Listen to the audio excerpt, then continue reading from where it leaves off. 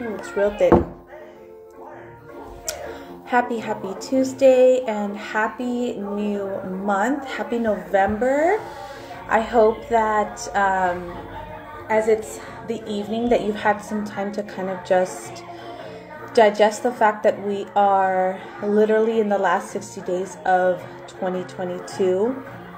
I've definitely had a busy day today. However, I did, as we just got our workout in, our first workout in of the month, feeling amazing, enjoying my post-recovery shake.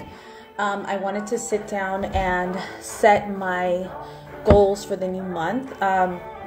This is something that I do every single month at the beginning of the month, obviously on the first day. It's really important to set those intentions and to really get realigned and refocused, right? Because the month is going to fly by. So the longer you wait to get into action and to setting those intentions, the harder it's going to be to really make it happen. So I wanted to share with you guys a few tips that I have learned in my journey in the last 7 years of really creating a healthy lifestyle and being disciplined, but also how that has transcended into every area of my life, and why goal setting is so important. But it's not just going to be, goals in health and wellness. It's goals in business, it's goals in your finances, in your relationships, and in your mindset, right? Making sure that you are setting goals in every area of your life in what we call the wheel of life, right? So the wheel of life is all the areas in your life that make up your life, and making sure that every month when we end the month, we reflect on those goals and what were the things that we were able to accomplish, celebrating our wins, but also acknowledging our efforts, and then setting new intentions for the new month. So I do this every month, and so I wanted to share some really quick tips on what I consider smart goal setting.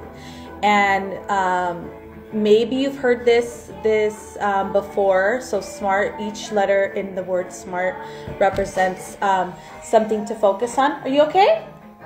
She's drinking her cold shake, so she's over here coughing. Okay, so tip number one is in the SMART goal setting is to be specific, right? Be specific as to what it is that you want to accomplish. So like I said, setting intentions and setting goals for it within your will of life, within your life. What are the areas that are important to you to work on, right? And so being super specific. So I break it down not just on my wellness goals. Like I said, I break it down business goals. I break it down relationship goals, free time, family time, whatever that is for you, right? Be super specific, because the more specific that you are, the more likely you are to make it happen. Okay. The next one is make it meaningful. So why is the goal important to you? One of the things that I have found truly important and almost like necessary is when you are setting goals. For example, with my clients, I always ask them when they have a specific goal in mind for weight loss, say weight loss, right? And they say, I want to lose 20 pounds. I always follow up with a question as to why is it important for you to lose those 20 pounds? Like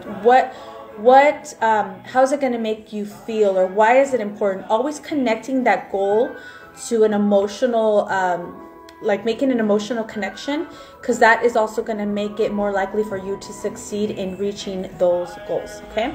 The next one is actionable. So what are the steps that you're going to take to make it happen, and having a plan. It's so important to have a plan when it comes to reaching your goals, because otherwise it's like working blindly. You're just kind of guessing.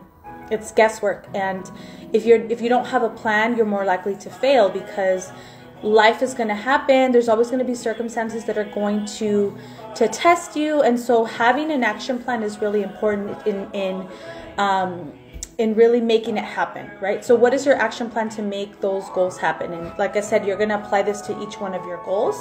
The next one is to be realistic, right? Be super realistic. We have 60 days left in the year.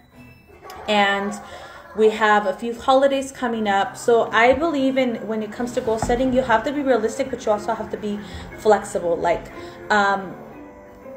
setting your goals, like being realistic in a sense of like, well, am I, going back to setting weight loss goals. Like when people, say, I want to lose 50 pounds in 2 months. Well, if you really understand how your body works in the process and you're trying to do it in a healthy manner, it's about consistency and discipline, and it may, that may not be possible because you can't control how your body transforms. So you have to be realistic in setting those goals, and you also have to maintain flexibility because, like I said, life's going to happen. You have to be ready for whatever life throws your way, right? And not letting that derail you when something happens or something comes up. And then lastly is to set a time, or I guess being timely, right? By when do you want to achieve these goals? Like setting a time frame for yourself. And when it comes to this part of it, because I don't, like I said, I don't believe in too much in as far as the time frame. What I mean by this is being realistic with what your goals are. What is the amount of time that you're going to need is going to be required of you to make it happen, right? So by when do you want to achieve this? So one of the things that I have found helpful is that when you are really trying to make change, or you're really trying to have true transformation, is when you're setting realistic goals, right? You have to keep in mind what your time frame is. So, for example, I wouldn't set, if we have 60 days left of the year, right? Am I really going to go for the big end goal, or am I going to set smaller goals? Right? That's more of the intention. Setting smaller goals that are gonna add up to that big end goal, but that I'm going to be able to accomplish in the time that I have. Because being able to hit those little small milestones on the way to the big end goal is not only going to help me feel accomplished, it's going to inspire and motivate me to keep going towards that big goal. So being super realistic with the time frame that you have. When I started my journey, I never was intentional with my results, like the exact number of pounds that I wanted to lose. I just knew that I wanted to get healthy. And had I known what I know now, I don't think that I would have ever have told myself like, oh, I'm going to lose over 100 pounds and I'm going to do it in this much time. Like, you have to be realistic, right? And when it comes to like weight loss, realistically, most people will lose 1 to 2 pounds a week, right? Give or take. If you're working out, if there's just so many different factors. So you have to be super realistic, but also make sure that you are intentional with the time that you're giving yourself to hit these goals. Because if you don't set a time frame, that also is going to not help you in the process. It's gonna allow you to kind of be like, well, slack off a little bit in a sense, right? Because I've been there. So I wanted to share those because as we are starting a new month, it's a season of transformation, and I keep saying that because it's absolutely true. When you are consistent in these winter months, this is what's going to build a lifestyle for you. This is what's going to build consistency and discipline in all areas of your life. And especially as we're going into the holidays, like one of the things that I have heard time and time again, it's like from clients or from, potential clients, is I'll start in January, I'll start in the new year. But understand that by already having that mentality, you're already failing at what it is that you want to accomplish, because you're already telling yourself, you're restricting yourself, you're telling yourself that you're not capable because you're not capable in these months. And, to that I will say, we are starting a new 21-day challenge that starts on Monday.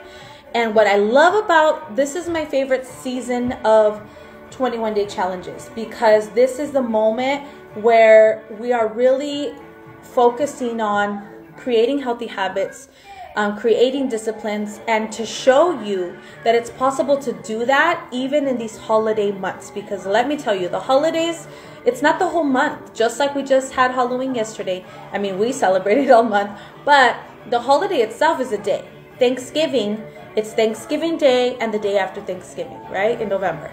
In December, it's Christmas Eve and Christmas Day. In January, it's New Year's, well, December still, right? New Year's Eve and New Year's Day. So it's not really the whole month. And what I have learned is that if you're able to build consistency in these months leading up to the holidays, you're less likely to fall off track. You're less likely to be derailed from your goals, and you're more likely to be successful in reaching those summer goals. Because if you have summer goals, right, that starts right now. Summer bodies are built in the winter. I've heard this a million times, but it's absolutely true. It's what you're doing right now. So this upcoming challenge, I'm super excited because that's literally what we're doing. Is we are focusing on consistency to teach our clients that come the holidays, it's okay to indulge. It's okay to have, you're supposed to have balance, and that is part of creating a healthy lifestyle. You're supposed to be able to have both, right? To enjoy the things that you do love, those foods that you love. It's just about creating balance and knowing how to set boundaries, knowing how to set healthy boundaries, knowing how to truly create balance in your nutrition. And that's what I have found to be super effective in my journey, and why when I started incorporating my Herbalife nutrition, the holidays were not even a struggle for me anymore, because I learned how to have balance, right? And that's what we're going to be sharing with our 21-day challengers during this challenge, is how to create balance. And then obviously using our incredible supplements that help support that. There's just so many amazing products that we have in our Herbalife catalog that help support healthy balance, that helps support enjoying indulgences during the holiday season. And that's the intention of this upcoming 21-day challenge, right? Is really preparing for discipline and consistency to allow ourselves and not feel guilty, and most importantly, continue to get results even while indulging during the holiday season. So that's what this next 21-day challenge is going to be all about. I'd love for you to join me. Let me know if you have any questions. I hope that these tips are helpful for you in setting those goals and those intentions for the new month. And it's going to be a powerful month. And as long as you allow yourself to be in that mindset of, I can make small changes and small disciplines every day that are going to help me reach that end goal, then that is absolutely possible. You have to just have the mindset. And what I've learned is it's consistency in that as well, in allowing yourself to believe that, having that self-belief, that's really what's going to help you accomplish all of your goals. So happy Tuesday. Happy November 1st. I hope you have had an incredible day. And if you haven't already, take a moment today, tonight, 5 minutes, 10 minutes, whatever time you have, to sit down and write down your goals. There's such a power in writing down your goals and your intention. It's like you're almost affirming it to the universe as to what it is that you want. And I know we live in a digital era and you can set something on your phone, but there's nothing like writing it in your agenda. There's nothing like writing it down in a notebook, somewhere where you're writing it down. It's the simple action of writing it down that can truly inspire you to be in action. So happy Tuesday. Have a wonderful night.